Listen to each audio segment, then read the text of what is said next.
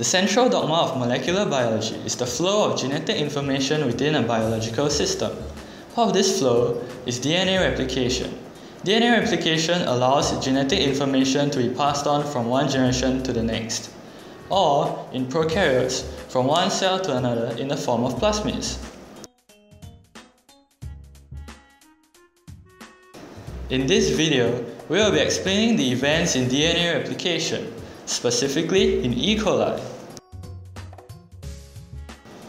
The cord string is used to visualize the double helix DNA of an E. coli plasmid. DNA replication begins with a breakage in nucleotide base pairs at a distinct position of the double helix, called the origin of replication.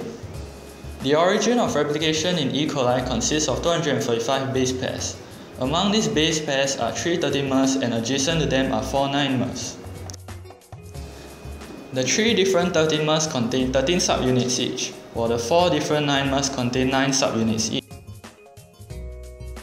The 13-mers have many AT base pairs which have a weaker double hydrogen bond compared to CG base pairs which have triple hydrogen bonds. Now that it's easier to visualize the structures at a molecular level, let's illustrate the process of DNA replication in E. coli. DNA proteins bind to the 9-mers of the origin of replication. This results in a tension which causes the DNA helix at the 13-mers to unwind. Primosomes, which are protein complexes, consist of a DNA B helicase which unwinds the DNA helix, using energy released through ATP hydrolysis. The DNA B helicase is bound to the template with the help of DNA C.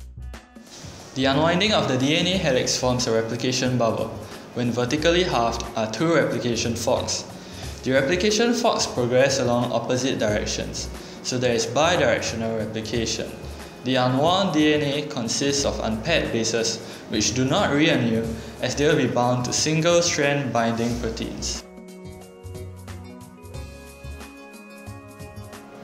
As the replication process continues, the parent helix becomes tightly coiled downstream due to the tension created from the advancing replication fork.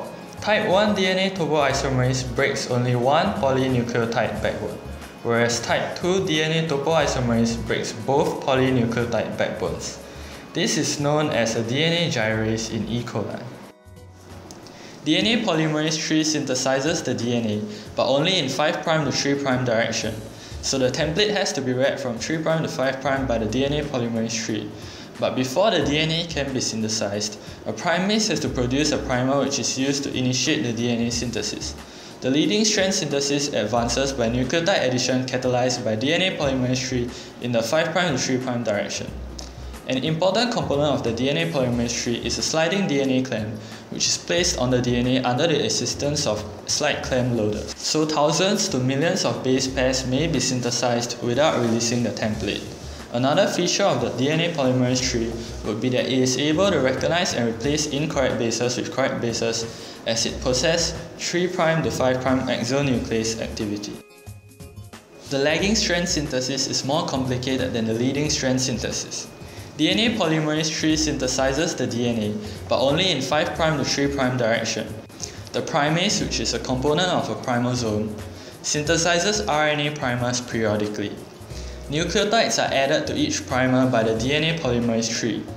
The sliding clamp then releases the DNA polymerase. This results in precursor fragments known as Okazaki fragments, which consist of approximately 1,000 to 2,000 nucleotides each. RNase H of the DNA polymerase I removes the primers and the DNA polymerase I replaces the removed primers with nucleotides. This is known as nick translation. DNA ligase then seals the gaps by making 3' hydroxyl and 5' monophosphate phosphodiester bonds using energy released from ATP.